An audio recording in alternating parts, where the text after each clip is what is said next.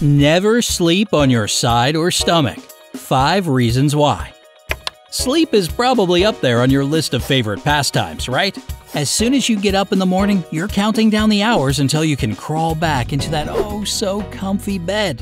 You don't really pay attention to your sleeping position, just whatever's comfortable enough to get you into dreamland faster. Well, it turns out that you really should be paying attention. Before we get into the details as to why that is, how about giving that subscribe button a quick click? We've got tons of helpful videos like this one coming out every single day on our channel. If you don't want to miss a thing on the bright side of life, then go ahead and ring the bell to be notified each time we post. Alright, grab your jammies and let's get started.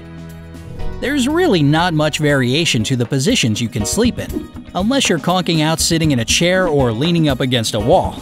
Some of us are side sleepers, others sprawl out on their bellies, and still, there are those who feel the most comfortable sleeping on their backs. Each of these positions can either help or hinder your quality of sleep, and they come with their own set of potential health risks as well. So rejoice, back sleepers, because here are 5 reasons why you should never sleep on your stomach or side. 1. It strains your muscles and joints. If you sometimes find yourself waking up with a crick in your neck, some lower back pain, or aches in your hips or knees, then it could be because you're sleeping on your stomach or side rather than your back. These positions strain your muscles and joints and don't follow the natural curvature of your spine. Plus, it's pretty common to lean on one of your arms when you sleep on your side or tuck your shoulder under your ear when you're on your stomach. But doing this constricts the muscles of your shoulder and neck, resulting in tightness upon waking that can take some time to stretch out. Rolling over on your back, however, can prevent this strain from happening in the first place. 2. It compresses your organs. Stomach and side sleepers are also compressing their organs, which doesn't exactly do your system any good. Side sleeping is especially risky because it prevents your diaphragm from moving freely, which can eventually cause lung problems. Trying to get a good night's sleep can be difficult when you're pregnant, so it's okay if side sleeping is more comfortable for you. And this probably goes without saying, but pregnant women should avoid sleeping on their stomachs anyway. Just opt for your left side because it's much better for blood circulation, which benefits all parties involved. 3. It can contribute to worsening heartburn.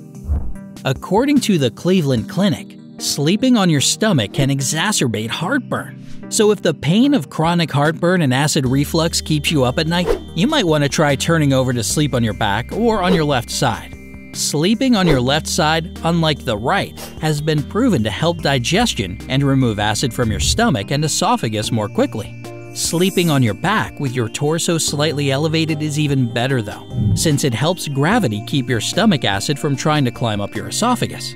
Lying on your right side tends to aggravate heartburn, so try to avoid that when you're tossing and turning. Experts aren't exactly sure as to why this is, but most of them think it has to do with a lower esophageal sphincter being too relaxed to push stomach acid back down when you're in this position. 4. It can damage your nerves. When you rest your head on your shoulder or arm as you sleep on your side, you are also pressing on the nerves that run through the top of your shoulder and down your arm. This can result in finger numbness throughout the day, which is bad for whatever work you have to do that day with your hands. If you can only sleep comfortably while on your side, or always wake up curled up on your side no matter what position you fall asleep in, then yoga instructor and alignment specialist Jonathan Fitzgordon suggests investing in a new pillow. Getting a pillow that fits the space between your ear and shoulder means you don't need to put your arm there for support. This will keep both sides of your neck the same length, which means that one side won't be stretched too far. In the end, this will make breathing easier and prevent nerve and muscle damage. 5. You can get premature wrinkles. Smushing half your face into a pillow can, according to dermatologist Dr. Jamie Davis, focus wrinkles onto whichever side of your face spends more time being smushed. Sleeping on your back not only prevents this from happening, but also lets your skin breathe throughout the night. Why sleeping on your back is better. Most chiropractors agree that sleeping on your back is your best bet for good posture, reduced back pain, and proper spinal alignment. Keeping your back and neck straight also lets your mattress do its job. You know, that innovative lumbar support thing the salesperson kept going on and on about when you bought the thing?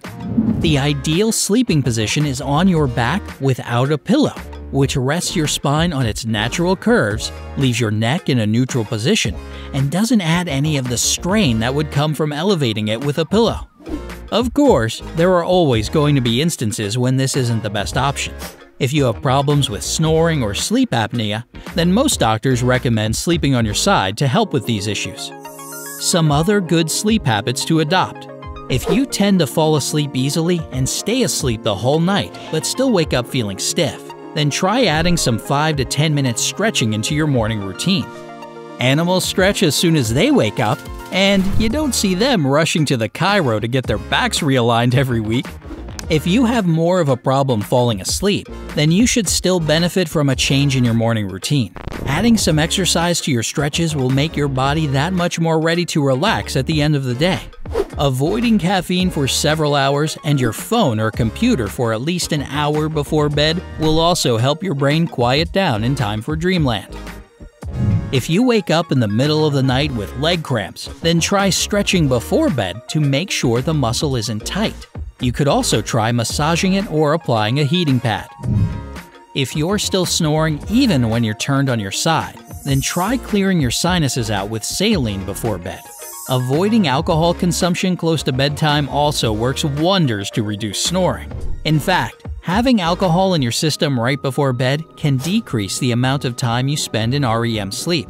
So an added bonus of avoiding it before bedtime is longer, more restful sleep. Making sure your room is comfortable also helps. So if you can adjust your thermostat in between 68 and 71 degrees Fahrenheit, this is the recommended room temperature for the best quality sleep. Believe it or not, drinking too much water can also be detrimental to your sleep quality. The rule about getting 8 glasses a day is, according to Glasgow-based general practitioner Dr. Margaret McCarthy, utter nonsense that can actually cause kidney damage rather than preventing it. It's also not good for sleep, since you'll be getting up periodically throughout the night to go to the bathroom.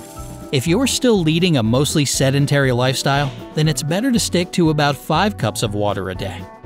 If your problem is getting yourself out of sleep, then be sure to set your alarm clock for the same exact time every single day, even on the weekends, and stick to it. That way, your body will settle into a rhythm and you'll eventually be able to wake up naturally without an alarm. I know, magic! So what's your preferred sleeping position? Are you going to try to become a back sleeper now? Let us know in the comments below. Give this video a thumbs up if you found it useful and share it with your friends. Remember to subscribe and stay on the bright side of life.